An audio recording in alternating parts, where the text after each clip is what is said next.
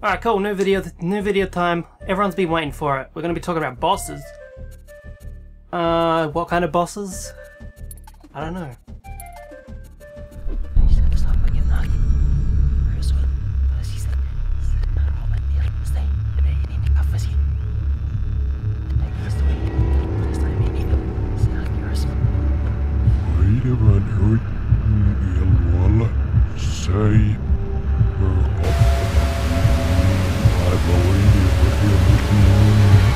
Oh, of course! Dark Souls 3.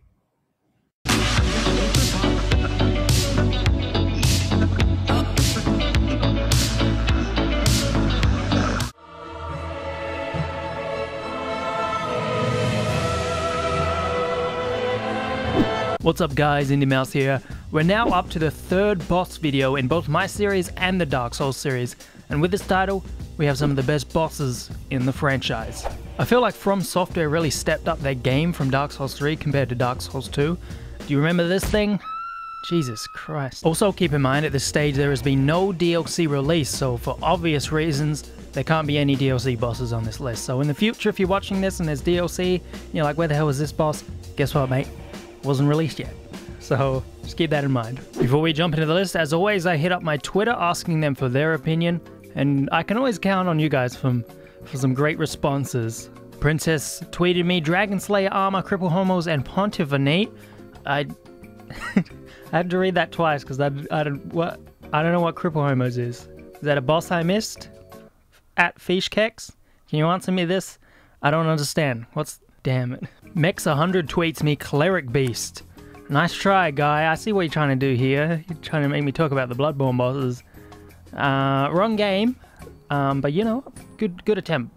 I'll give you that. And actually everyone else's tweets were legitimate, so thanks for all the opinions, your favorite bosses. I'm sure you'll see most of them on the list here because they are the best bosses and we all can agree.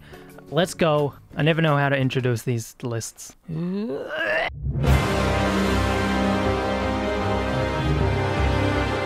At the peak of Lothric Castle lies one of the most unique fights in the game. This was a hard list to put together, so the Twin Princes barely made it here into the honorable mention. It was either these guys or the Dragon Slayer armor, because frankly that guy looks like a badass, or even an ultra cool motherfucker.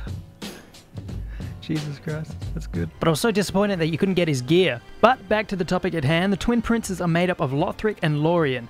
The actual fight starts off with you just facing Lorien by his lonesome. His legs are disabled, so he crawls around on the floor, but his younger brother can help him teleport around, allowing him to appear behind you and fuck you with some pretty strong attacks. His health pool, however, is extremely low, so you can destroy him pretty quickly. And if this was the end of the fight, let's be honest, this wouldn't be on anyone's list anywhere. But of course, similar to a few other Dark Souls 3 bosses, Phase 2 begins and Lothric, the younger prince, comes down and revives his recently deceased brother. Oh, dear brother, I'm on my way. It's said that Lothric was destined to become the Lord of Cinder, and he was cherished even though he was born an ill, frailed and shriveled child. One of the highlights of the fight is the dialogue through the cutscenes. There's not a lot of boss fights that start out with dialogue from your boss telling you that you're just another dogged contender, or anything for that matter. As he brings Lorien back to life, he also mentions that he must rise, and that's part of their curse, and that line gets me every time. It's so good. In Phase 2, the basic premise of the fight will be the exact same, except the younger prince will be riding on his big brother's back and shooting magic down at you. Kind of reminds me of Donkey Kong, when Diddy Kong's riding his back and shooting his like peanut cannon. I don't know what made me think of that. God damn it. You'll also have 2 health bars to worry about, but luckily, again, they don't have much of it. This isn't a hard fight by any means. If anything, it might be one of the easiest fights in the game once you've learned it, but a good boss doesn't require it to be frustrating or a really tough fight, in my opinion. This was a unique battle. The way that Lothric continues to revive Lorien throughout the fight until you finally kill that younger prince was a great way to fill out the fight without just giving them a giant health bar or something. But all in all, the attacks were pretty easy to dodge once you learned the tells, and the voice acting was superb.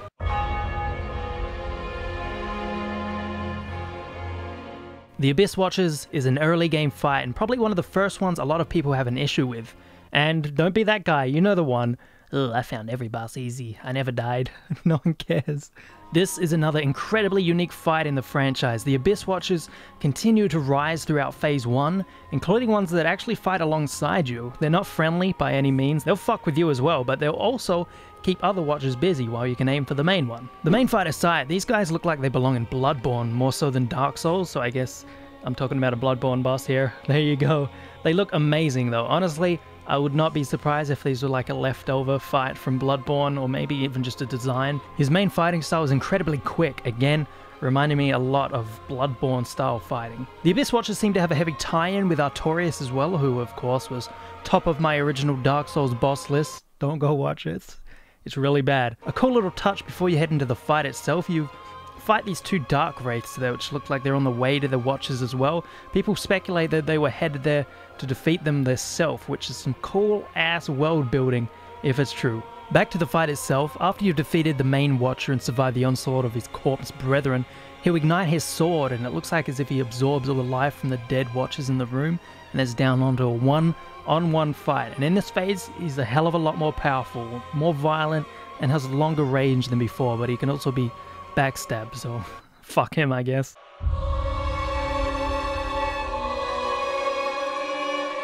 Why, when I search Dancer, the Boreal Valley art, do I get so much of this? Come on, internet, I had more faith in you than this. The Dancer fights with dual blades infused with both darkness and fire, similar to someone else a little later on the list, spoilers I guess. She was a daughter of the royal family of Irithyll, but was ordered by someone who shall not be named to become a dancer first and then a legionary second, which is basically like being exiled in this world. This is a fight that automatically starts after defeating 3 of the lords and you'll suddenly be teleported to the arena, or you can just kill old Lady Emma in the church if you want to start the fight really early in the game, which I did not do, mainly because that frightens me a little bit. A really cool touch throughout the fight, her fire sword will light the whole church on fire, which is a really cool way of changing the environment throughout the fight without actually changing the entire arena, which is something you don't really see a lot in boss fights. The fight can actually be pretty challenging because of the size of her sword. What was I gonna say? I definitely wouldn't recommend dodging backwards out of the sword. You get fucked up by the tip of it. If you found the first phase challenging at all, prepare yourself for the second because it gets a lot tougher. She pulls out her second sword and starts doing a lot of dancing style attacks, like a long spin that you would not be able to block. I found out this was the hard way. It'll stagger you pretty quickly and the rest of it will just dice you up. And because she's a dancer, the way she fights is almost a performance in itself. Even though it does look like she's become a little deformed from the curse, she still elegantly moves around the arena, and if you die, at least you got murdered beautifully. Almost like if I came to your house and sliced your jugular and let you bleed out as you scrambled for your life, wondering who this weird man inside your house is. And oh boy, would I enjoy that. You die slowly, very slowly. And you know, it'd just be beautiful. It's a beautiful death.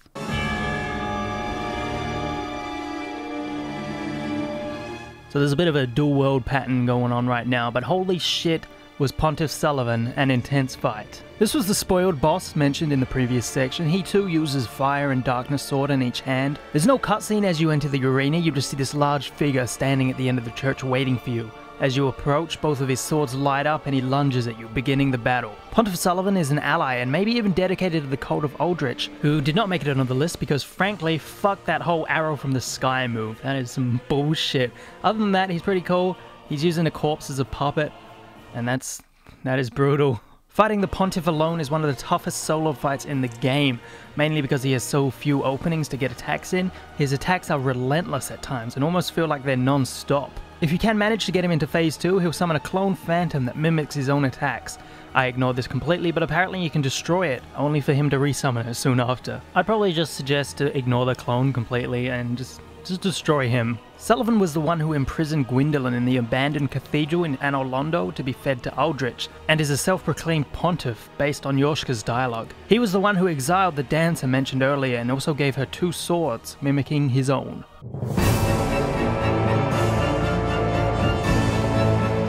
The Nameless King is an optional boss and easily one of the most badass dudes in the game. I feel like I don't need to explain why this guy's on the list. You fight this fearsome dragon-slaying war god from a time of ancient lords above the clouds whilst he rides the back of a wyvern. He's considered by most of the community to be the hardest boss in the game. Once you've slain the King of Storm, the Nameless King will shrug it off and start to face you himself. His weapon is one I still use to this date, The Dragon Slayer Sword Spear is probably one of my favorite weapons in any of the games. If you couldn't tell already, I'm a big fan of Dragon Slayer Ornstein, and his image is what inspired the whole mascot mask for this channel, so having a less shit version of his spear is amazing. Also, after killing him, the storm clears and you find Ornstein's armor nearby, which was a big moment for me. Still one of my favorite sets in the game. The arena you fight the Nameless King in is easily one of the most cinematic or even epic stadiums to fight anyone. Even if the Nameless King was a shitty boss, this fight would still feel like it was important.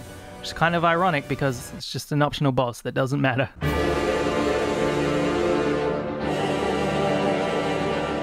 My god, what a way to end the Dark Souls franchise. My favorite thing about the Soul of Cinder is that he's a manifestation of every single person that has linked the fire, which is why he has all the different movesets that look like classes from previous games.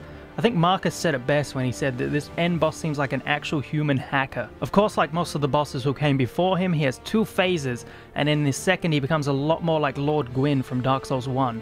When I heard Gwyn's theme melded into the soundtrack in Phase 2, I legitimately got goosebumps.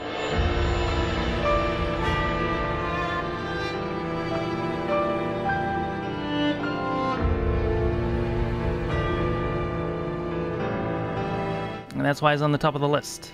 No other boss has done that to me personally. I've had holy shit moments like finding Anor Londo again in the third game, but goosebumps purely from a musical shift is only done by the most climactic endgame fight in a Souls game. I knew this was the end. I knew this was the final fight before it was over. It felt like an endgame boss.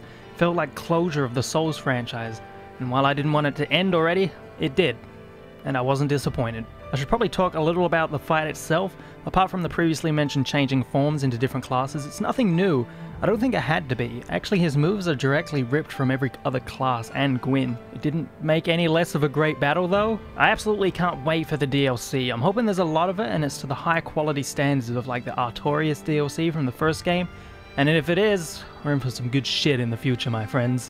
Thanks for watching, everyone. I do enjoy doing the goof videos like the top 10 Dark Souls stones, but it's also nice to talk about Dark Souls in somewhat seriousness as well at times. It's not a funny game by any means, apart from what the community creates from its content, but it's good that we can do both serious and funny videos for the Souls community and they can enjoy it either way. Thanks again to all my Patreon supporters. If you like my content and want to help me continue doing it, go check it out. Even a small $5 a month can make a huge difference. And until next time, you guys, have a good one, and enjoy my new updated end slate.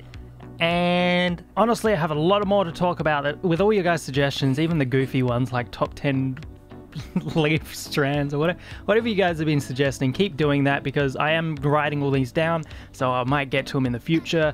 Keep suggesting stupid Dark Souls videos, suggest real ones, suggest everything you can. Let's keep it going, people.